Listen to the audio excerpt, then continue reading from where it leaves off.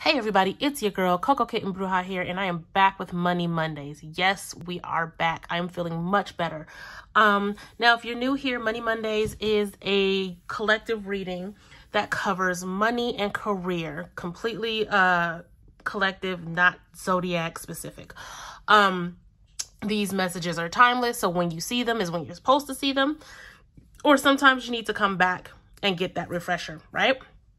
So if you're new here, again, we always start off with a little bit of breath work, and that is taking 3 deep breaths in through the nose, holding it in your solar plexus, getting your stomach nice and tight, right? And as you inhale through your nose, you're going to take in higher vibrating energies. And when you exhale, you're going to exhale through your mouth, letting go of lower vibrating energies, right? We're going to do that as soon as I start shuffling the first deck. Before we do any of those things, I'm going to clear out any negativity with some sound from my singing bowl. So we're going to start there. Then I'm going to start shuffling while you guys are doing your breath work. And then we're going to get going, right? Let's get into it.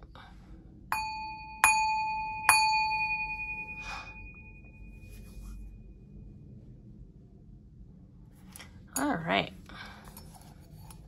Now, for those of you who have been following me on Facebook, you know today starts a 6-month course on securing the bag from the inside out. It is my money course that talks about all of the things and all of the ways you should be healing your relationship with money before you try to manifest it. Again, that is completely free. You guys should be seeing another video drop today if it hasn't dropped already.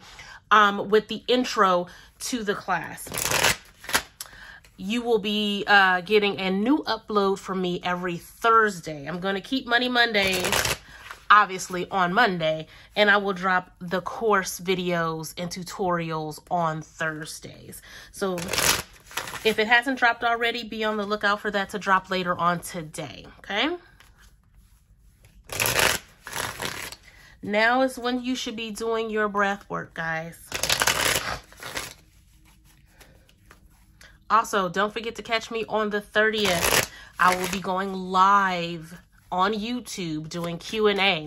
You guys can ask me whatever you like. If you want to know about my journey, if you want to know how I started, where I'm at on my path, what I'm researching right now. If you want to ask me anything personal, guys, join me on the 30th. It's going to be lit. Make sure you got a little cup of something. I'm going to be drinking. It's going to be a good time, okay?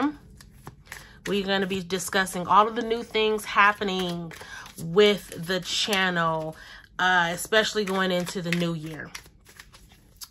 All right. Now let's get down to business, right? Let's get some tea on our finances.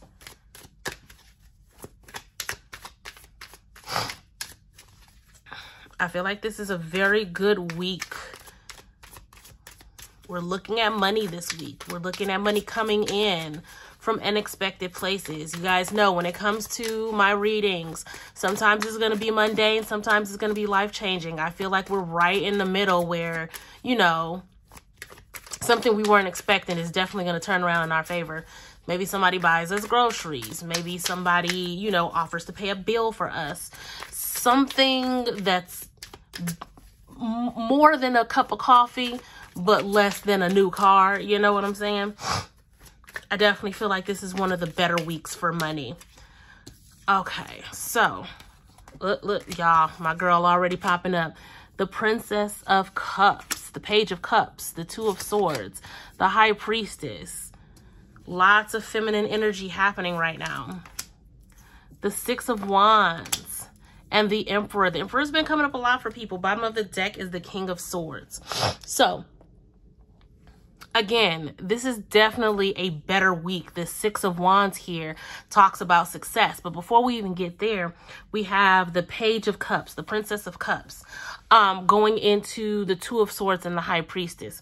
High Priestess is all about the intuitive, right? The heightened sense of awareness. When we start talking about the Page of Cups and the Two of Swords, I definitely feel like a lot of you guys are sitting on dreams, sitting on goals, sitting on ideas, but you don't have the capital for it.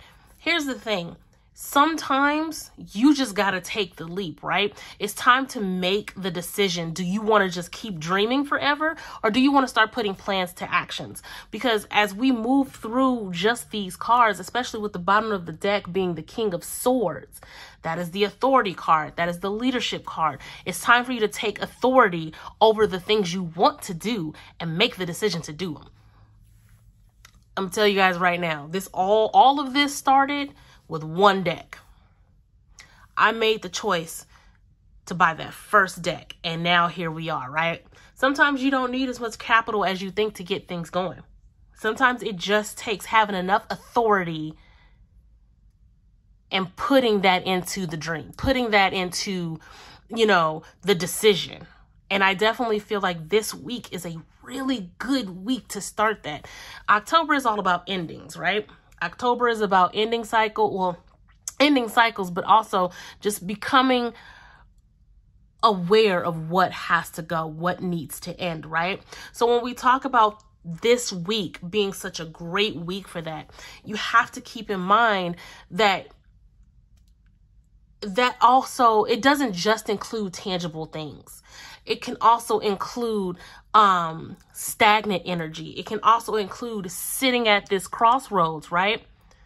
It's time to stop sitting at this crossroads and make the decision. Put authority into your dreams.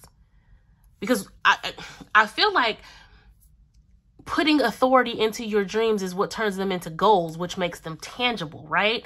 As above, so below, make it tangible, all of the fun stuff that I normally say, right? I definitely feel like there's a lot of power in these two cards as we move down the line with the rest of them.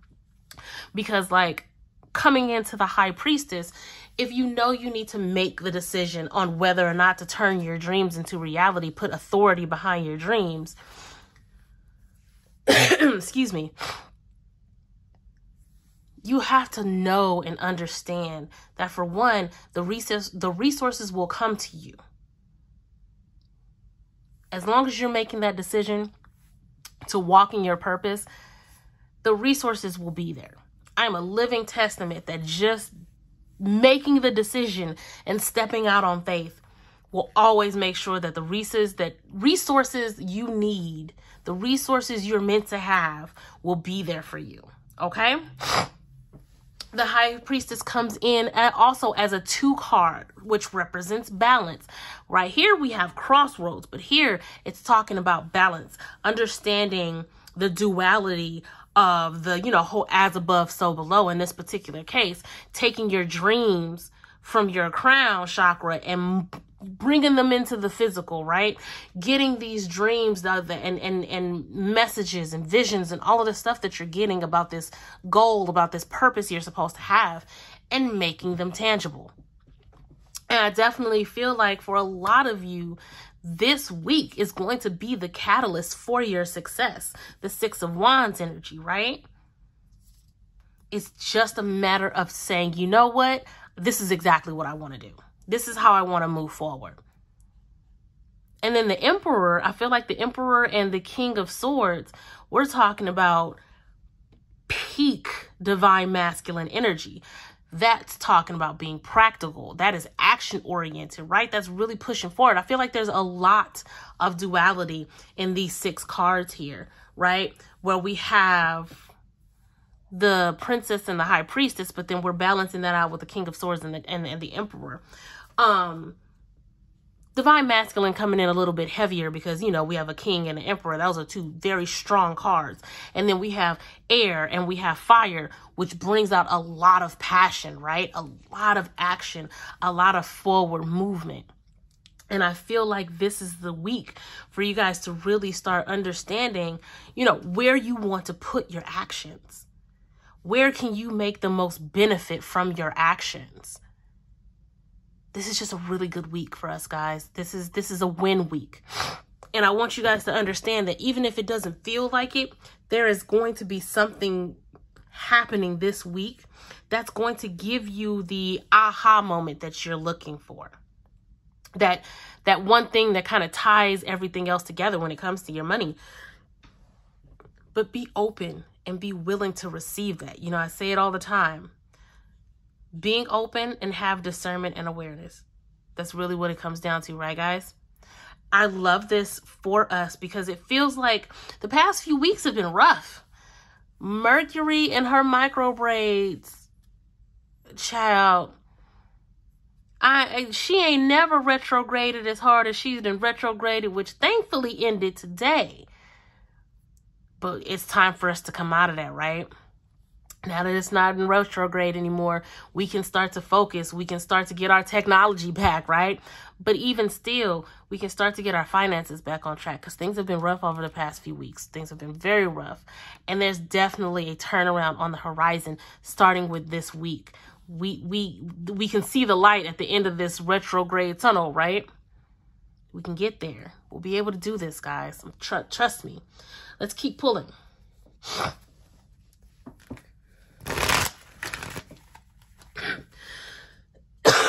Excuse me, guys.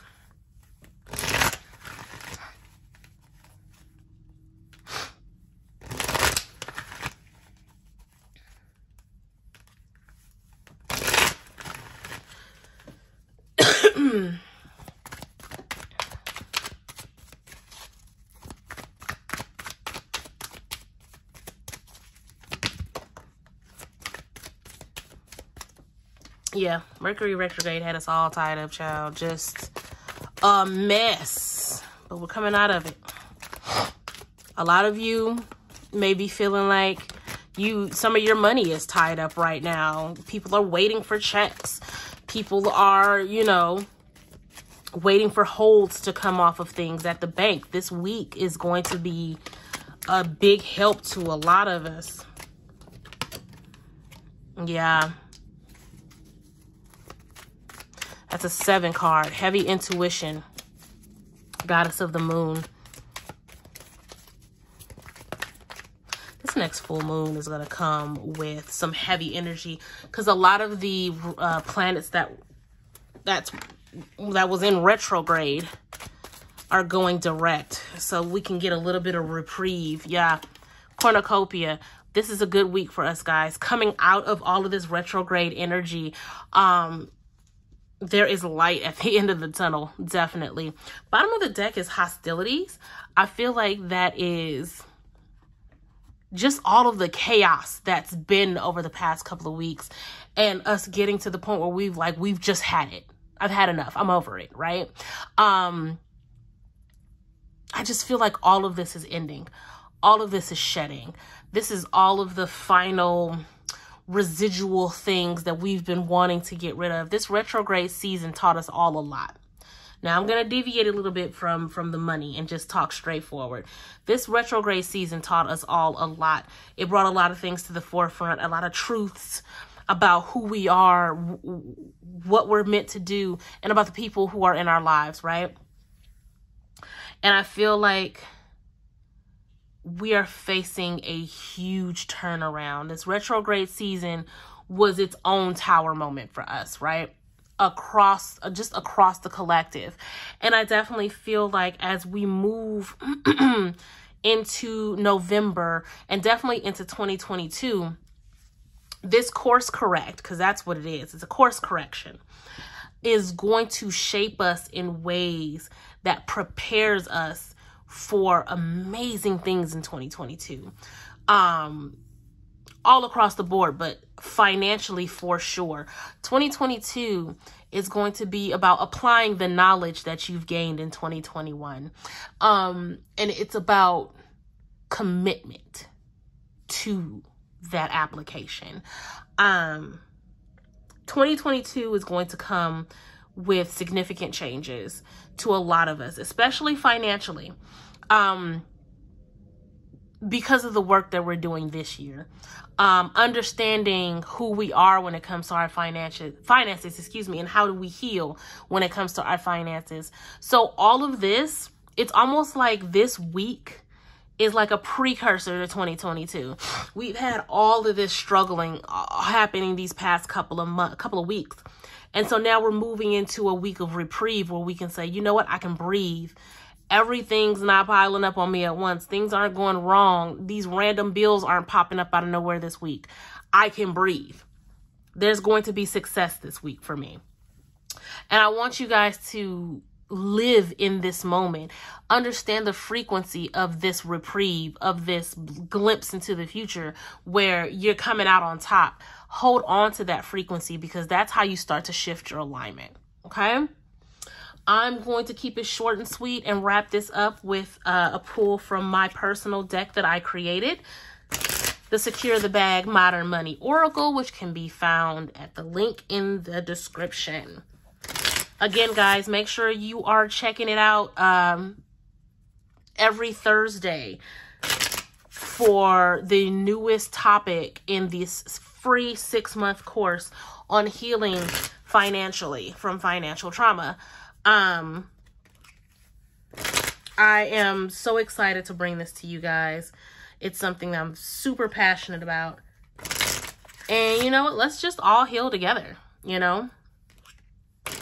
And then again, check me out on the 30th as I go live for a nice chill Q&A. I am drinking and I am answering any and all questions, so long as y'all don't get too ignorant with it. Alrighty.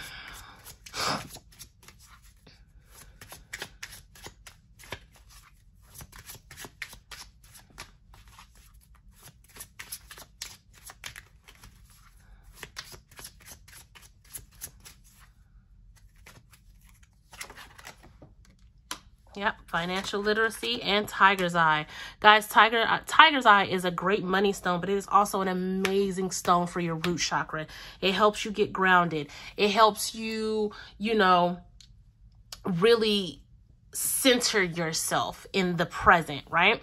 Bottom of the deck says make it make sense. So when we talk about financial literacy, it's understanding how your money works for you, right? It's really taking the time to research what it is you want, what it is you're trying to do, and how to get there. A lot of you will be looking at stocks this week. I know the whole boom of stock market and looking at stocks and stuff has kind of died down, but there's some of you who are still very much interested. I definitely suggest doing your research. Some of you are looking at buying homes. I definitely suggest doing your research. There are so many hidden costs of buying a home, and nobody talks about it, but they get you on the back end with so many different fees. Definitely make sure this is something that you are taking your time to research, right?